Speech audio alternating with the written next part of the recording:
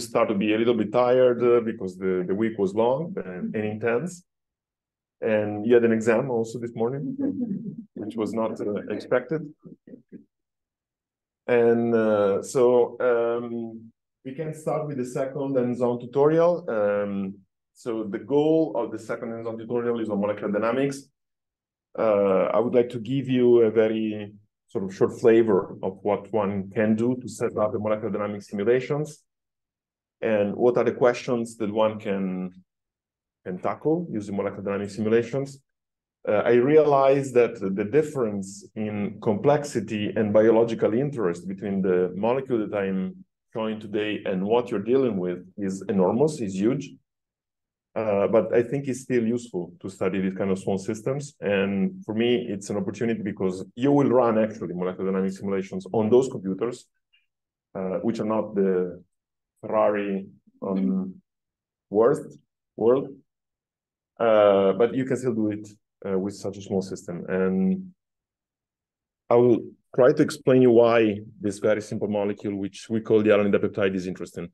So to start, you should do as we did this morning, so anonymous connection, and then you could copy the link of the second page, and then open the page. So I will do it on my side as well.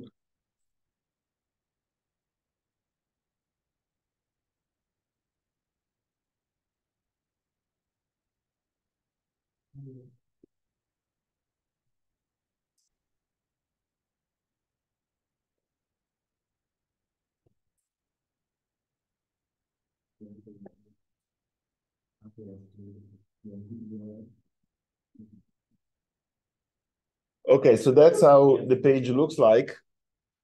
So everyone is on the page? Yeah. So that's how the page looks like. So you have a very short summary of what we're going to do that you can read later on.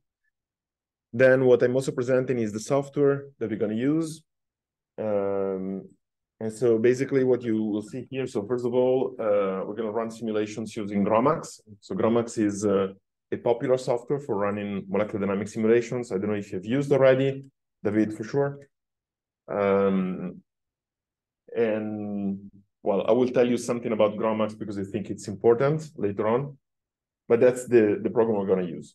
And so we will set up simulations, we'll run simulations, you will run simulations. Obviously, I simplify your life.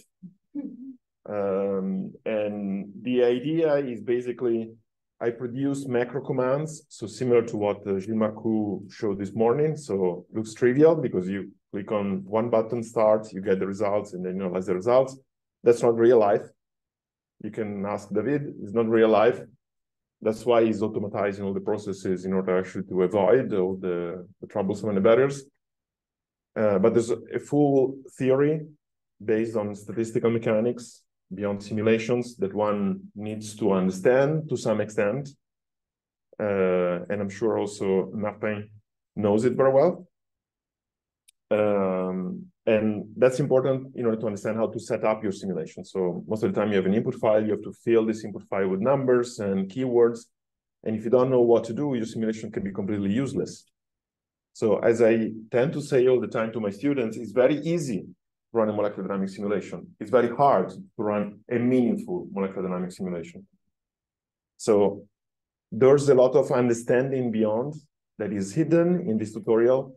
But I gave you also the opportunity to dig into the details if you're interested, if you're fast, because actually the audience is very heterogeneous. So that's one of the problems of these tutorials. But it worked very well this morning, so I'm sure it will work also this afternoon. There's the extra complexity of the lunch. That's nothing special. Yeah, so the other thing is we're going to use VMD that maybe some of you know. So VMD is visual molecular dynamics. That's a very popular program for visualizing proteins, molecular dynamic simulations, doing analysis, developed at Urbana-Champaign. So that's the NMD community, which is another program for running NMD simulations. But VMD is sufficiently flexible that you can actually upload simulations from GROMACS, from CHARM, from NAMD, from AMBER, and visualize them. So VMD is a very useful program in general for visualizing structures and dynamics. Then there will be some GNU-plot. GNU-plot is just a way of plotting things under the Linux environment. All this works under Linux. So if you don't know how to use Linux, then it's a little bit of a problem. But you have this file here. So maybe I have to wear glasses, otherwise I'm useless. So you see this file is called mdlab Linux command. So most of us as modelers, they work under the command line environment. So we open a shell, we type commands on the command line, we execute commands, and then we look at the outputs and we process the output. That was the Linux way of working long time ago. Then Linux is evolving, and you can still go icons by icons. I've seen some of you this morning doing it. So clicking on files, so the gap between Windows, Mac OS X, and Linux becomes smaller now. But it is still very useful to know how to run command lines, particularly if you want to pack series of commands in one script. That is a macro command that run all the commands at the same time and one after the other. So most of the time what we do is we optimize series of commands, we put in a macro command, and then we have this macro command, we run this macro command that does almost everything for us. So that is what I prepared for you in different places of the tutorial. So you'll be able to run this macro command, but then you can open the file, so edit the file and see what are the individual commands that are inside the macro commands. Okay, so let me see what is the structure of the file. So we have handouts. So the handouts is what you're supposed to do, which is described in details. Then you have the introduction, that is what I'm going to show in a minute. So that's the background, where I'm supposed to foster the motivation for doing this tutorial, and with some explanations. And then you have also some technical files. So the Linux command file that allows you to have a description of basic commands that we use, like how to change a directory command line, how to go back, how to list the content of the directory, how to know where you are, so it is the printing directory. All this looks like a language. So if you find yourself in China, you don't know how to speak Chinese, very little communication. So that's how most of my students feel with the computer. So we don't speak the same language, so it's difficult to use at the beginning. And so, yeah, so we thought it was a good idea to have this resume of main commands so that I don't spend 90% of the tutorial saying, CD is for changing the directory. It's also helps me. And then there's another technical file that is basically a way of sketching a molecule using Marvin. So Marvin is like a Maxon tool, and maybe some of you knows it already. And basically you can sketch a molecule, you can draw it, and you can download the molecule in various different formats. So what we're interested in is a PDB. I will show you an example. So Marvin is part of the tutorial. So originally it was not part of the tutorial. The program I used years ago was Avogadro, which was a very nice molecular visualizer where you could also optimize structures live. And so even if you're drawing a benzene that was not a perfect hexagon, through MM simulations and energy minimization, Avogadro would put you in a perfect geometry, so perfect regular hexagon. So it was very visual, but unfortunately, the new version of Avogadro is not working at all, and it's not maintained. So I had to change the way of doing. Okay, so not the handouts. So what I want to show is actually the introduction. And you have the slides over there, so maybe I can actually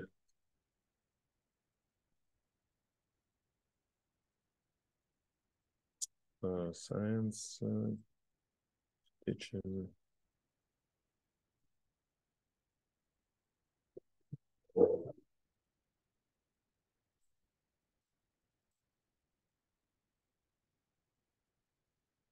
I think nothing will change. I will show it from here.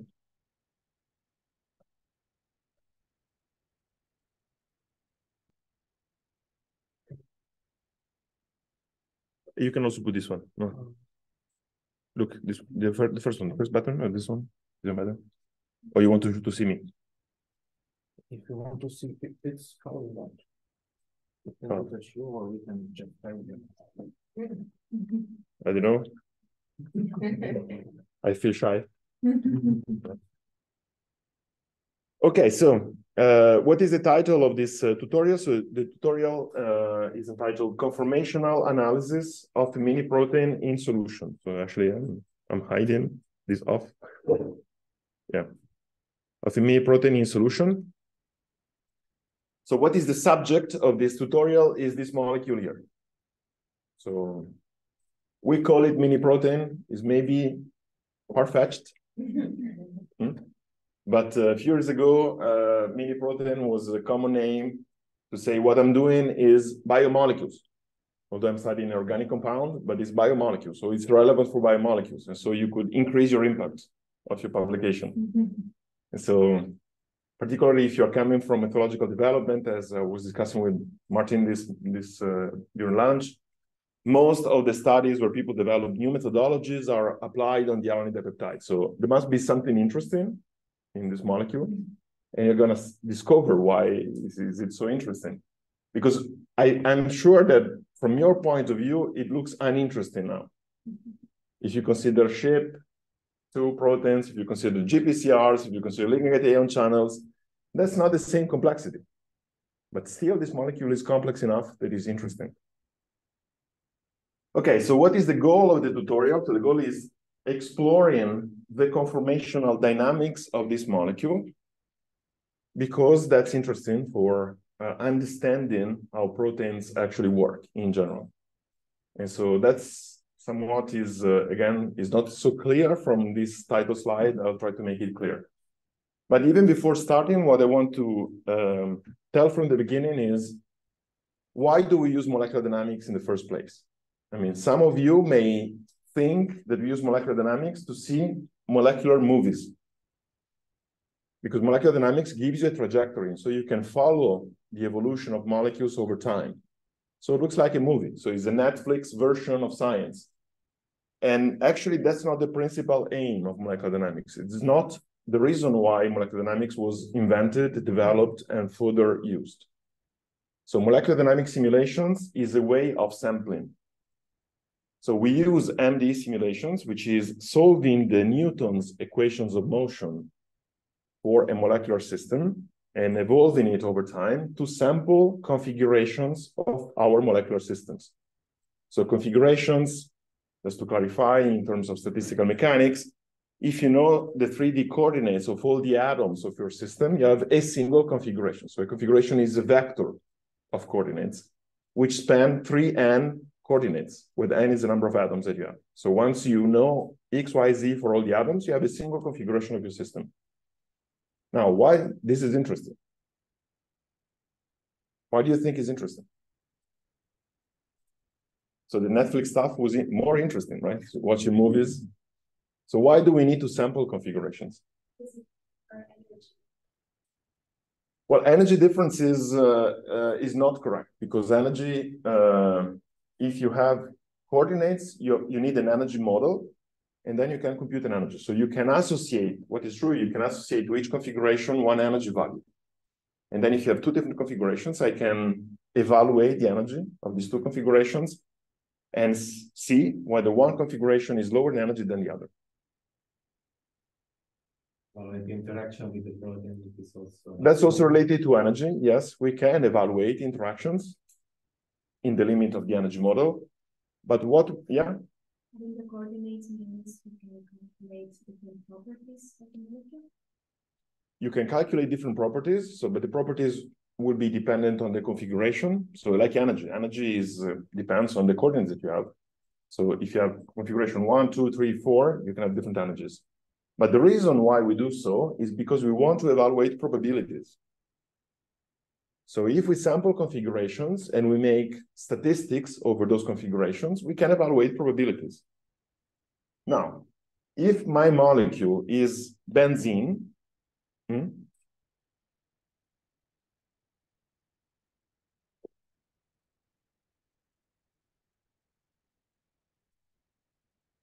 So this molecule, benzene in vacuum, okay? So this molecule is extremely boring because benzene will stay as an hexagon, sort of perfect hexagon all the time. And so you will have vibrations around the equilibrium position. So bond length will change as harmonic springs, the same distances between carbon atoms, but nothing really changes. Now, let me see if I make these modifications. What is this? Loses the polarity. How do we call this molecule? Cyclohexane. So why this one? So this is boring. This is interesting. Why this is interesting? Because it actually can stay in the bond configuration, the chair configuration. So it's dancing. This molecule is dancing. This one is not. And so this molecule is dancing, so it means that you have multiple states, at least two. So one is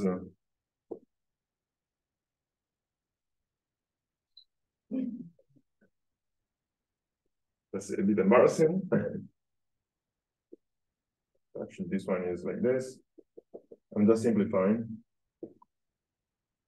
So that's the both configuration. That's the chair configuration of cyclohexane. So now you can see molecular movies because you can see that the molecule stays a little bit in the boat, then it goes over the barrier. So it's interesting to know what is this configuration on top of the barrier. Then it goes down to the chair, it stays a little bit, and then it goes back and forth. And so if it goes back and forth, we can evaluate probabilities because we can actually count the number of time of frames that we have in one configuration over the number of total frames that we have sampled. Let me write it differently. So Ni, and that's a probability. And then through probabilities, statistical mechanics tells me that I go to free energies. So what we measure experimentally is also probabilities. But probabilities, so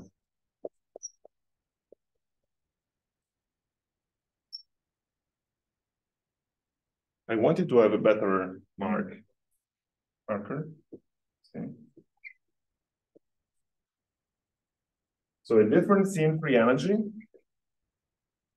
delta Fij between two configurations is Fj minus Fi. So if we go to statistical mechanics tells me that the free energy is proportional to the logarithm of the partition function.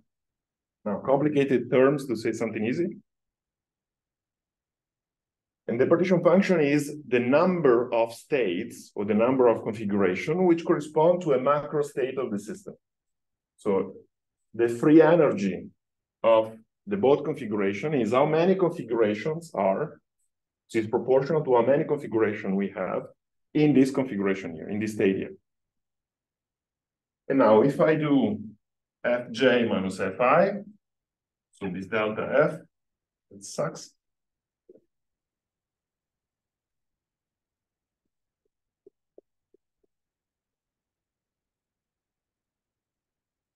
This is minus kBt, the logarithm of Zj over Zi, okay? Which I can rewrite as minus kBt logarithm of Zj over Z total plus kBt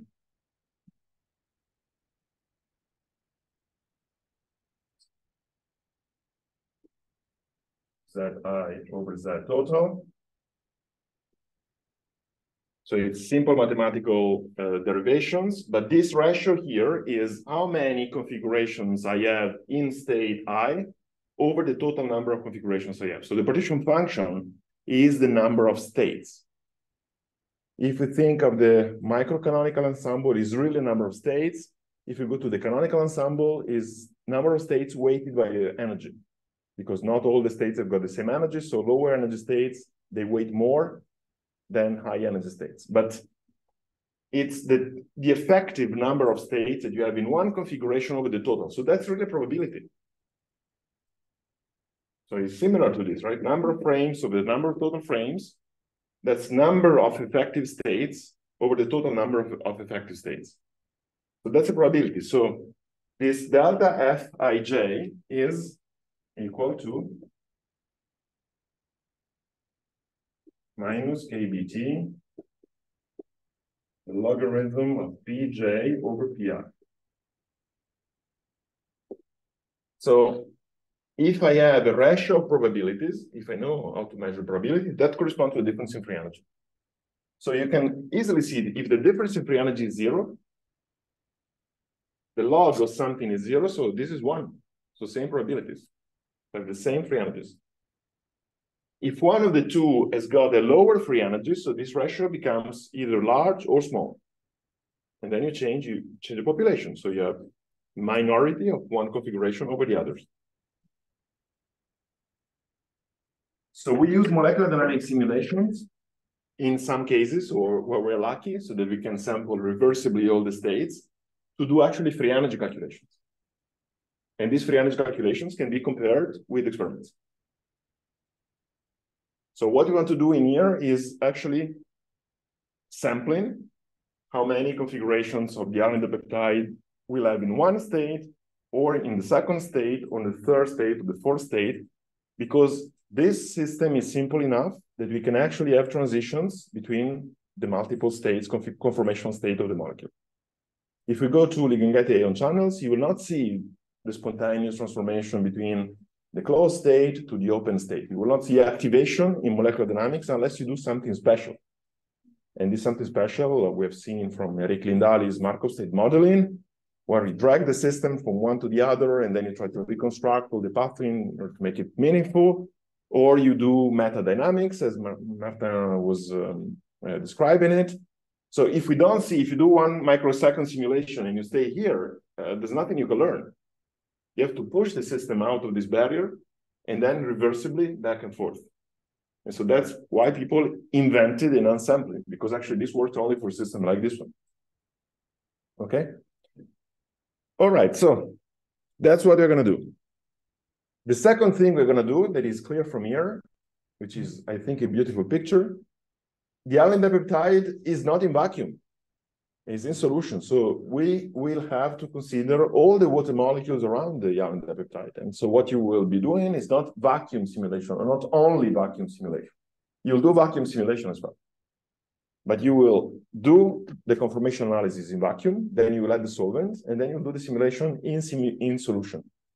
And ready, so you will learn how to construct a water box, how to put the molecule inside the water box, thermalize everything, running the dynamics. If you have questions, don't hesitate, right? So, question number 1, so why the dipeptide? So I think one motivation that is clear from my introduction is it's simple enough. And it's interesting enough. It's simple, we can run simulations, it's interesting because it's complex, so multiple states, and we can actually sample trajectories going from one state to another one, so spontaneous transitions. Now, why it is biologically relevant? That's something I didn't say, so it's still a big question mark. So, because the alanine dipeptide, so what is the alanine dipeptide, first of all? So the alanine dipeptide is, if you think in the middle here is one alanine residue, and then you take these alanine residues, you cap these alanine residues with an acetyl group at the N-terminus, and with the amide group, methylamide group at the C-terminus. So it's one alanine residue capped with an acetyl and a methylamide. So why this is interesting? Because actually by doing this capping, well, first of all, you remove formal charges. So there's no plus or minus. And the second, you have a nice model of the backbone of the protein. That's a nice model of the backbone of the protein. And so you have these two dihedral angles, so phi and psi, which are typically used to construct the Ramachandran plot that I'm sure you're aware of, where we can see how proteins actually project over this Ramachandran plot to see how many alpha helices we have, how many beta sheets we have, so how many secondary structural elements. Because the conformational dynamics of this model system here is able to produce conformations which are alpha-like, alpha helical-like, or beta sheet-like. So the emergence of these secondary structures in proteins, beta sheets and alpha helical configurations, is a consequence of the fact that the backbone of the protein has got this flexibility. If you didn't have this flexibility, you couldn't create beta sheets and alpha helical structures. So what we want to sort of infer is, or say, to touch with our hands, with simulations here, is the dogma of molecular biology. That is, you've given a sequence, the sequence of the protein codes for a given structure, which correspond to a function. So the passage from sequence to structure depends on this conformational dynamics, because it depends on how this conformational dynamics translates into secondary structural element and how the secondary structural elements, they are disposed in space, which provides the tertiary structure of the protein. And this tertiary structure of the protein is already functional, because if you consider monomeric enzymes in solutions, they're able to catalyze reactions already. Now, if you want to go beyond function, you know what is beyond function? Regulation. So if you want to go beyond function, you want to regulate function, then you need to go to quaternary architectures.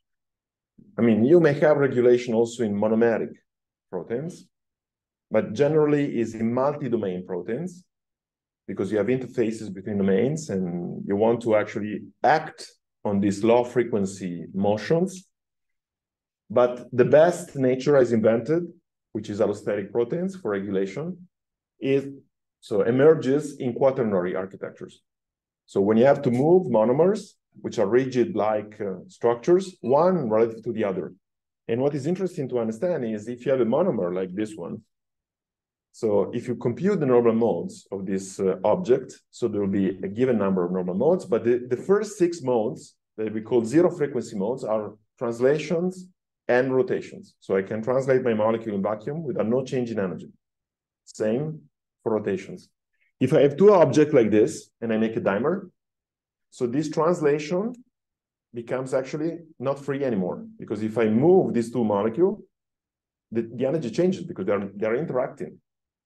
But that's a low frequency mode, so a very easy to change property of the molecule that is transformed in a slightly more difficult, but still easy.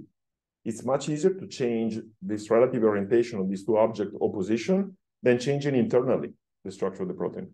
So here you need less energy. And there you can have molecules that bind and change the configurations. So let's imagine that we do this movement here. I bind a molecule and then I stop. Or I bind an antagonist and I go on the other side.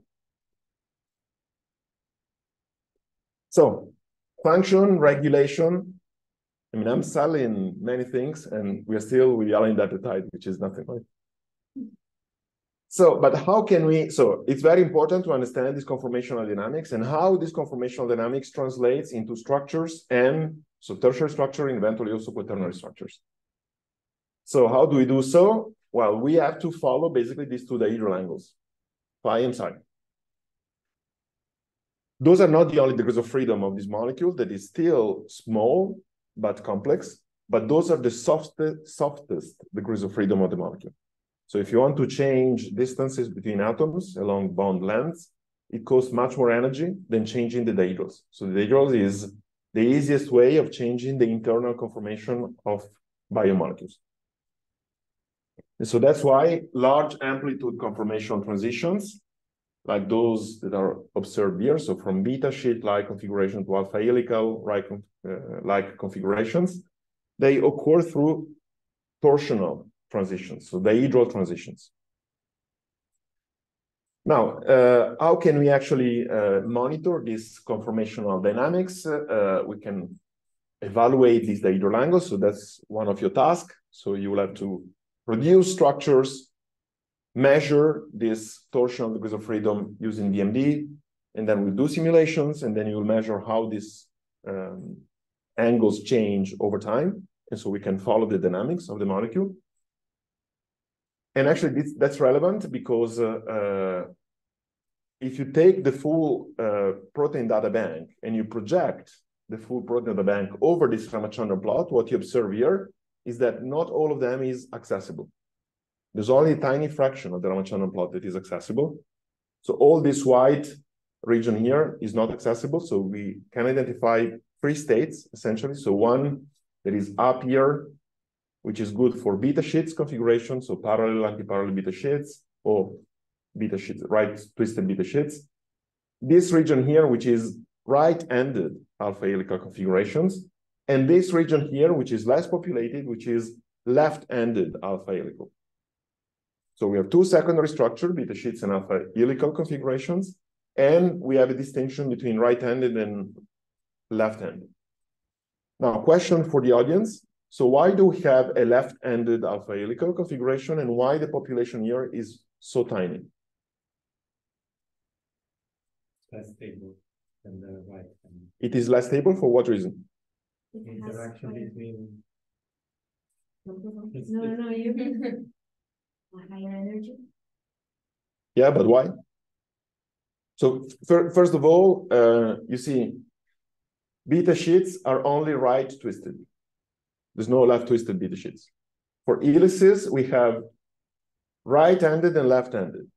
So there's already something that is asymmetric. Now, the second information that I want to give, this is proteins, natural proteins projected on a Ramachandran plot. So you know that amino acids are chiral, and we have only L amino acids naturally expressed. The amino acids are synthetically expressed, but not naturally expressed. So amino acids are chiral. So chiral amino acids are supposed to produce chiral structures when they put together. And the fact that you have only the right twisted beta sheet is a chiral representation of this molecular chirality. Now, why do we have both right-handed and left-handed helices? Amino acid D. No, all these amino acids are L. There's no D amino acid in it. Okay, then it should be the same reason for the DNA stability, right? Like it's right. Yeah, this for this, like the interaction between different parts, secondary, let's say, tertiary structure. I didn't understand your response. So why do we see something here? I think interaction between different chains, and this can stabilize more effectively. So through interactions, essentially. Other possibilities? Maybe there is like constraint in protein, then That's what he's mentioning, essentially, interactions. So interaction that put strain energy, and so the molecule adopts a different configurations. Other proposals? Yeah, Nina. The same. Presence of glycine, for instance. Great. Why glycine? Because it's not chiral. I also wanted to say That's too easy. I think this is actually from the same book that we have. Glycine is not chiral. And so what you observe here is just glycines. So naturally occurring glycines, they can stay both in R and L, which is understandable because it's not chiral. All right, so bottom line, phi and psi angles are very important for protein structure, function, and regulation. So it's worth understanding them from a modeling point of view. Now, how do we measure them? Well, that's my practical recipe. So you have to evaluate angles between planes. So when you have a polypeptide chain, so you know that the polypeptide bond, so the peptide bond is planar. So you see the nitrogen, the carbonyl carbon, and the carbonyl oxygen, and the C alpha, they are on the same plane. So if I go to the second amino acid, I have the same thing. So the C alpha, the N, the carbonyl oxygen, so the amide nitrogen, the carbonyl oxygen, they are on the same plane. So there are two planes. So we need to compute angles between these two planes. And how do we compute angles between two planes? Normally we compute vectors. So vectors orthogonal to the planes. So if I have one plane, one vector orthogonal, another plane, one vector orthogonal, I have two vectors, I compute a scalar product. I don't know if you still remind this. I compute the scalar product, and from the cosinus of the angles, taking the arcocosinus of the angle, I can compute an angle. You will not do it.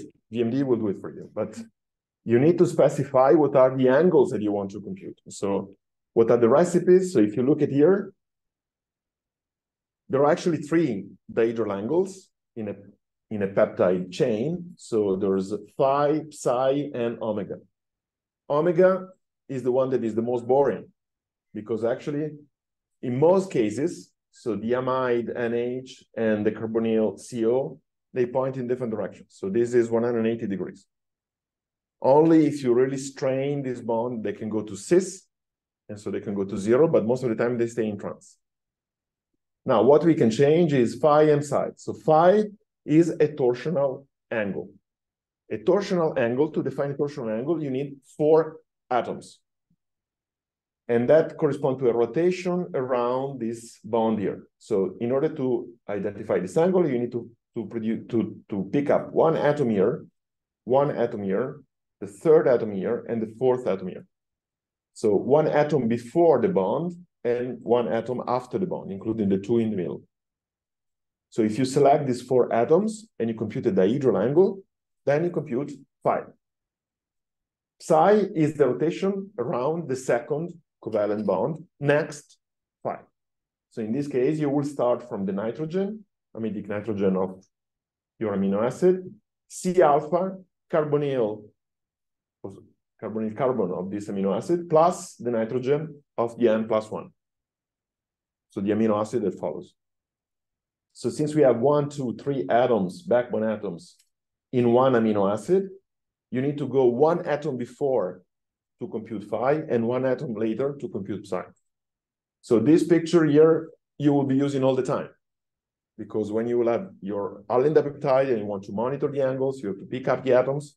So I suggest with VMD, you will try to reorient the molecule as it is depicted here, and then you will know exactly which atom to pick. So what you're going to do is simulating the ALLODD peptide and monitoring in structures and simulations these phi and psi angles, and then we'll try to draw considerations about how actually temperature modifies these angles, so what are the possible states of the molecule, and how the solvent modifies these angles. So what is the agenda for today? The agenda is, first of all, we want to model the ALLODD peptide starting from its chemical structures. So most of you are chemists, you know how to draw molecules. That's easy. So we will use Marvin's sketch for doing this, and then we will extract coordinates. You will have PDB, and then you will start your simulation from those. We have to optimize the geometry in a vacuum. Then we have to explore the conformational dynamics in a vacuum and in solution by molecular dynamics. So we will set up MD simulations, and then we will analyze the dynamics of very long trajectories that I have run for you. So you will have to analyze those trajectories, and you will have converged results on the possible states. Are there questions on this? Now, we're going to use GROMACS, so I want to spend 1 minute more discussing about GROMACS, because I think it's a very interesting project. So first of all, GROMACS. So why GROMACS? GROMACS is by far the fastest engine for molecular dynamics simulations. So from a technical point of view, it's the best you can have in the world. So it's worth using it because it's fast, it's well written, it exploits optimally your computer resources. So you don't have to specify how it should work, but he will understand by himself what you have on your computer and how to optimize the resources. So that was a big effort from the community in Sweden, led by Erik Lindahl, that was our guest on Tuesday. And so he's leading this community. And I'm not part of this community, so I'm not making any commercial for them. I don't get money from GROMACS, you know. So it is worth using it. The second thing is a European project. So we have many different projects like CHARM, like AMBER, like AMD. They're not European. So I sort of feel as a European person, and I think we should actually promote also our research and not only think that just Americans are able to do research, right?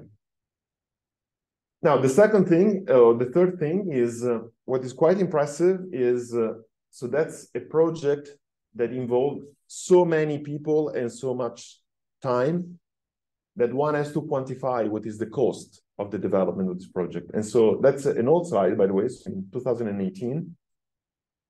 So it was estimated that 495 persons' years were invested in this project for the development, with this 1,800,000 code base lines.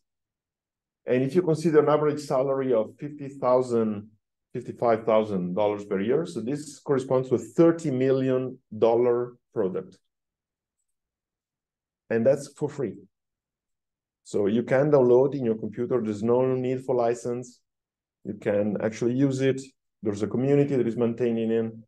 There are people that produce tutorials that you can actually explore, and you can learn yourself, and nothing is demanded. So you basically have a Ferrari under your seat for free. So profit.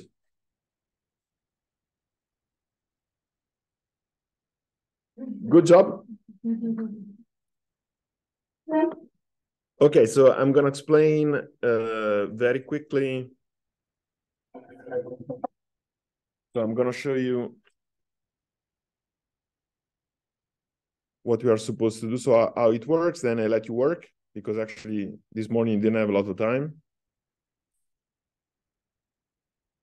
So if you look at the handouts, these handouts should be sort of self-explanatory. Now, there are several ways of using these handouts. The easiest way, if you really want to go fast, essentially, you just have to type these macro commands, which are written in Curie font and larger than everything else. So if you just type these commands, you can finish the tutorial in less than half an hour. But of course, understanding nothing. So that's not the goal, but that's a possibility. Now, in general, when you see black writing, so that's information. When you see blue writing, that's action. That's something you should do, or where an intervention is required. When you see red, those are questions. So questions for you that requires an answer. And it would be good if you can write a short report on this. And the short report for me is very simple. So if I ask you the values of IM-psi, I just want to see the values. I don't want to see 10 lines saying, I did this and this and this and this, and I measured this, and then it didn't work, and then I did this, and then those are the final values. So IM-psi theory. But at least you keep track of what you have done, and that's important. Now, technically, you're almost ready to start. Technically speaking, what you should do is, so I'm moving back to Moodle. What you should do is to click on this link, MDLab tar. You follow this link that is here, and then you download this file. So that's the archive which contains all the file. So you will download this file, you will open the archive, and then you have all the files that are required in order to do the tutorial. So I will stop here talking. I'm available, obviously, if you have questions, problems, but now it's hands-on, so it's your turn. Enjoy.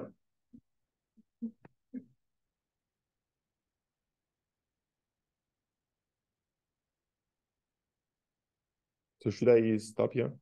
You can stop the registration, maybe.